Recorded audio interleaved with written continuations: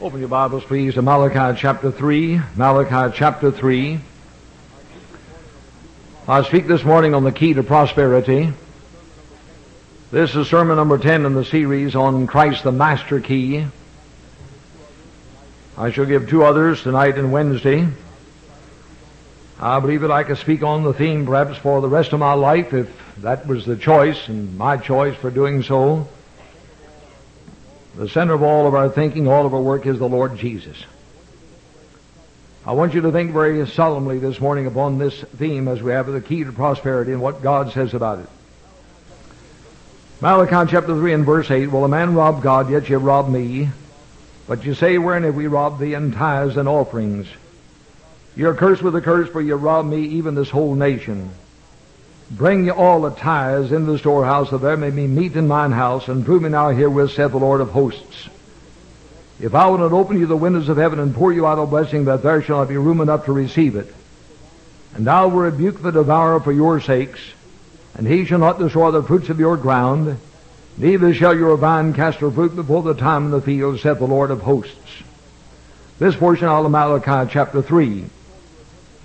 Just to call to your attention, Mark chapter 12, Mark 12, verses 41 to 44. When Jesus had a word to say about the matter of giving, on the part of this poor widow who threw in 2 mites, he said, Verily I say unto you, that this poor widow hath cast in more in than all they which have cast into the treasury. For they all did cast into their abundance, but she of her want did cast in all that she had, even all her living. Quite an interesting statement given by the Lord Jesus in Mark chapter 12. Now listen to this from the Apostle Paul in 2 Corinthians chapter 9, verses 6 to 8, if you read it all.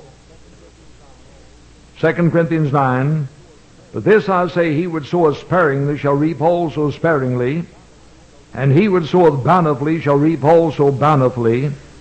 Every man according as he purposeth in his heart, so let him give, not grudgingly or of necessity, for God loveth a cheerful giver.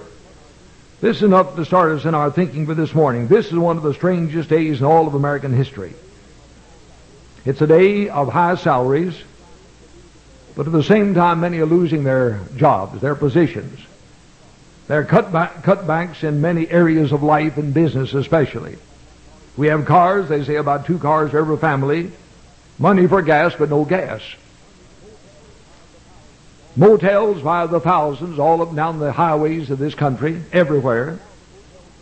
And yet now the motels are crying. They say that their business has been cut back by almost 50% because of what's happening, this energy shortage in the nation. The cost of food has risen tremendously in the past 6 months. I do not do this, but they tell me if you stand at one of the cash registers in a supermarket and see what people are paying, what large checks are written out, what enormous bills they are handing out for the food they purchase. And I know it's true. I have had some experience once in a while when I travel in these various meetings. I speak in Phoenix tomorrow night. In Orlando a few days ago, and I ordered for my room. I didn't want to go down to the dining room. I was scared to. Too many candles, too much liquor. So I said, just send me a hamburger and a cup of coffee. They did. That's what I got exactly, a hamburger and a cup of coffee. I got the bill too. $3.17. That was the worst hamburger I've ever had in my life. I made up my mind not to eat with that crowd again. But this is everywhere, the same thing around the entire country. I was interested in the church bulletin coming to me, and about the story of the farmer who went in to buy a car. Maybe you saw it. And they said the car cost so much. Then they began giving the extras that go on. Everything from radio to heaters and air conditioners and all of it, kept adding it up. Until after the addition was given, the car was quite expensive. It cost lots of money. But he had to have it, so he bought it. Just a few days after that, the car dealer from whom he bought his car came out to the farmer's farm and said this. He said, Sir, I have a small farm, not much, just a little place. I need a cow on the farm, and I'd like to buy one from you. He said, could you sell me one? And the farmer said, yes, I can.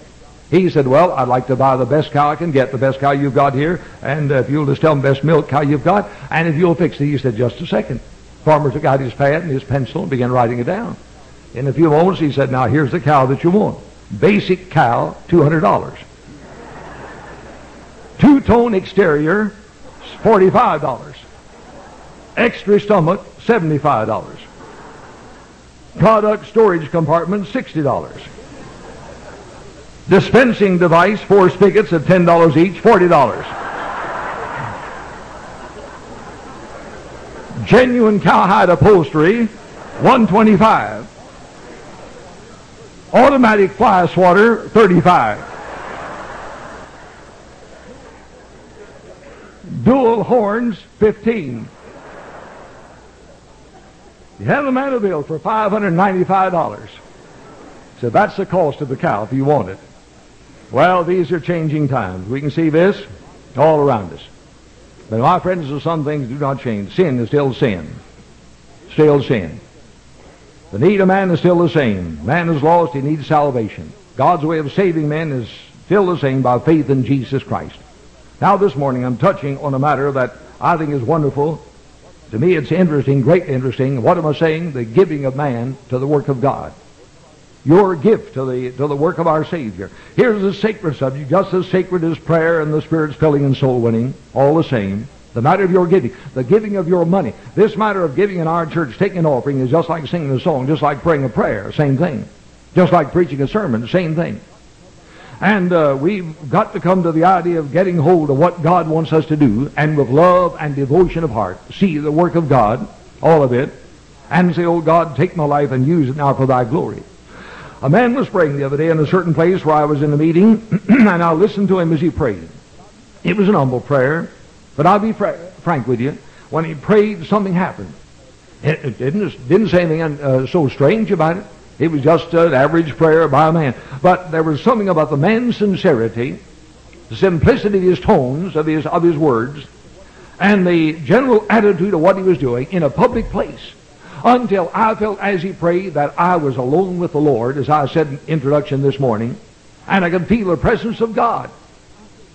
Now, I thought of this. I said, isn't this something wonderful that a man can stand here on this earth, a little man, he was just a little fellow, member of the church, didn't seem too impressive in appearance, and yet could stand on the earth and talk to God in heaven.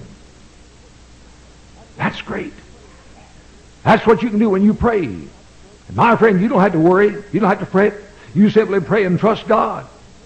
Have faith in God and pray about every single need you have. And God hears from heaven. You are just a little person here among the millions of this earth. And yet God in heaven hears. Now that's amazing, but here also is something that's wonderful. I'm impressed about the matter of giving. When I place an offering in the plate, as I did this morning, I have a part in all the missionary work of the church, 256 of them out of this church. I have a part in all the 64 chapels we operate at this time. I have a part in the 2 rescue missions, one downtown, one in Dalton, Georgia. I have a part in the radio ministry. Everything we're doing, all of it. I have a part in every single bit of this. And this is great. And here is my part. This is my... Oh, you say, but Brother Roberson, some things don't go just right. I'm not always satisfied. That doesn't bother me at all. I don't worry about that part of it. I'm just asking that the job be done, that people get saved, that souls are hearing the message of Jesus Christ, that we're sending it out to the ends of the earth. That's all that concerns me. And that's what should concern you. The matter of our giving. Now, I wonder if I could ask us a few questions, give some points on this very quickly. Number one, how should we give? First, give in the light of great scriptural happenings. How should we give? In the light of great scriptural happenings. Pay no attention now to the gifts of the others, but think of your giving in the light of what has happened, what God has done for us through our Lord Jesus Christ. Give in the light of the anguish of Gethsemane, where Jesus bowed and prayed, Father, thy will be done, and where he sweat great drops of blood falling down to the ground. Give in the light of Gethsemane. Give in the light of Calvary. Christ died for our sins. There they crucified him. He died for you personally upon the cross of Calvary. Give in the light of the empty tomb. How blessed is that empty place. He arose. He lives triumphant at God's right hand. Again, give in the light of the Great Commission. Go ye into all the world and preach the gospel to every creature. In the light of that, give. and rejoice in your giving. Again, and give in the light of Pentecost, that great day when the Holy Spirit came down upon men with mighty power. And He still comes to fill us in this day and hour when we surrender ourselves to Him completely. Again, give in the light of the second coming of Jesus Christ. He may come in a moment. Jesus said, watch therefore, no man knows the hour of the coming of the Son of Man. Now, give in the light of great scriptural happenings, things of the past and things of the future, and rejoice in this as you give. And when you give your offering every Sunday morning, Sunday night, Wednesday night, and when you come before God, then give in the light of all that God has done for you through Jesus Christ, the blessed Son of God. Now, secondly, give in the light of His express command. I believe the Word of God. Old Testament, New Testament, take it all the same. I don't argue about this. Somebody said, how do you prove? I don't prove tithing. Why don't you ask me how do I prove salvation by grace? I don't prove that. I accept that.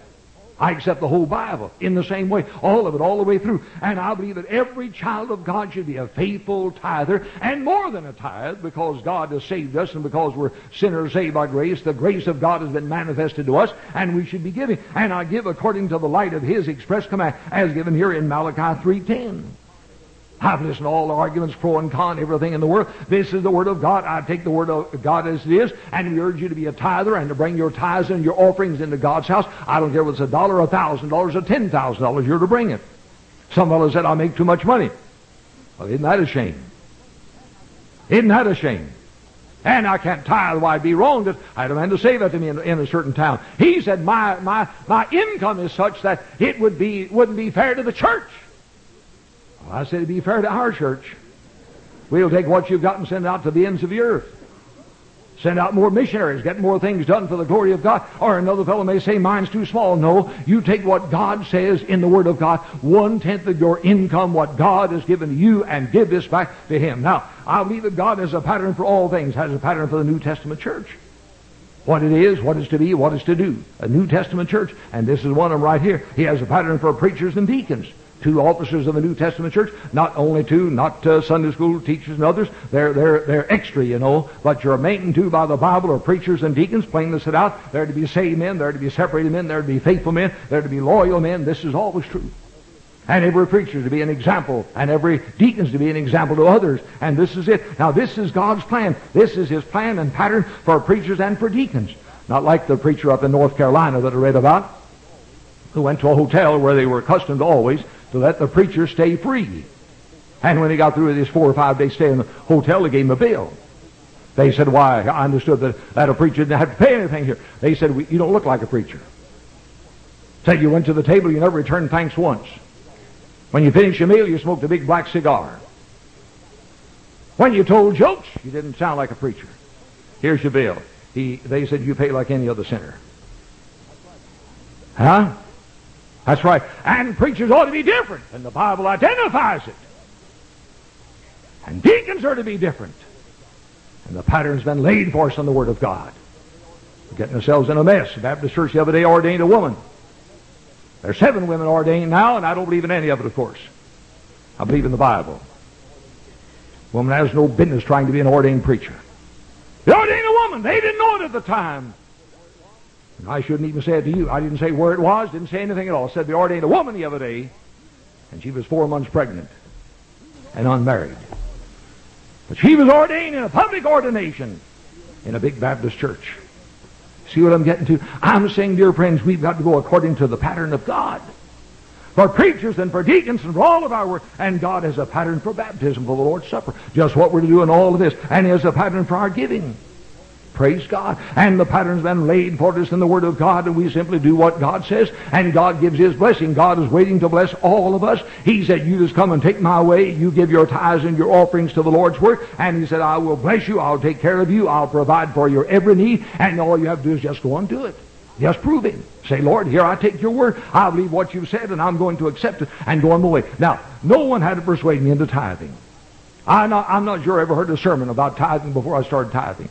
I simply read my Bible as a young boy preacher starting out, and I said, this is what God says, this is what I'm going to do. And my convictions came from the simple reading of the Bible, and that was all. And when I went to my first church in Memphis, Tennessee, I had an old Chrysler car that my dad bought for me. Cost $110, broke down 50 miles out of town. I had to repair it every single service station I found, and finally got to Memphis, Tennessee, had 15 cents left.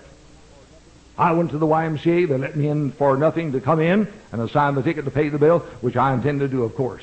I got walking on the street the first day I was in Memphis, Tennessee. Never will forget. Depression days. Boy, they were rough days.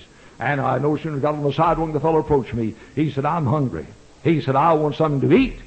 And I said, well, sir, you sure come to a poor fellow for that. I've got 15 cents. And he, you know what he said to me? He said, that's enough.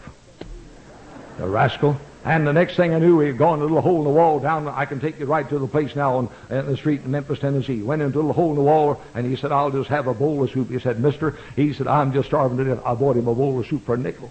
Then I sat there and watched him eat it.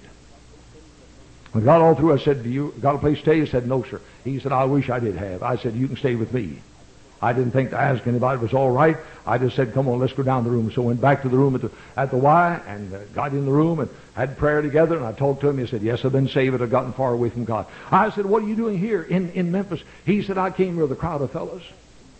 He said, we plan to do something awful tonight. And he said, I'm glad I'm with you. He said, we plan to rob the Breeze department store tonight. And he said, I'm here. And he said, this is the best place in the world for me. And he told his story and listened and stayed with that night. We had a blessed time in prayer. A stranger to me. I didn't know I wouldn't do it again, maybe in the same way. Wouldn't think of doing it. Might be afraid to do it now in this present hour. But that day I felt I could. And they did, and helped him. And yes, they did. The Breeze store was robbed that night, and the announcement of it in the paper the next day. That boy was scheduled to be one of them in the crowd, but has escaped because of being with me. Wait a minute, I'm just showing you what God can do. I didn't have anything. Went out to preach in my church on the first Sunday. They paid me $50 a month. Not a week, a month. Had to have an old car to get around in, to get the little country church, 32 people in the Sunday school the first Sunday. And I said, now, Lord, this is your business. And they gave me $50 a month, and I divided up and gave them a tithe every Lord's Day. Every Lord's Day. And you've heard my story 10,000 times since I came here in 1942, but it's still just the same. God supplies, God provides, and He did for me. I didn't know how I'd make it. I had no way of knowing it all. I went from the YMCA downtown to a little home in the top room of a beautiful big house on Snowden Circle in Memphis, Tennessee. Got the little room, got up there, and I said, Lord, just take care of my needs, and I'll keep on working as best I can. And the money was gone. All of it was gone. You've heard the story. You know what it is. You know the ending of it all. And I waited upon God and said, Lord, you'll have to help me. I woke up one morning, got out of bed, and came to the door and found a little white envelope under the door. I went out in the hallway to see if anybody lost anything, and they said no one lost anything, so I looked inside, had a dollar bill. I said, thank you, Lord, it's for me. That went on for 19 mornings. I picked up a dollar bill every morning under the door, just $1 per day in an envelope, all sealed, in a plain white envelope under the door every morning for 19 mornings. I picked them up. I wasn't too curious. I was just eager that to keep on going. I wasn't going to stop anybody from doing anything.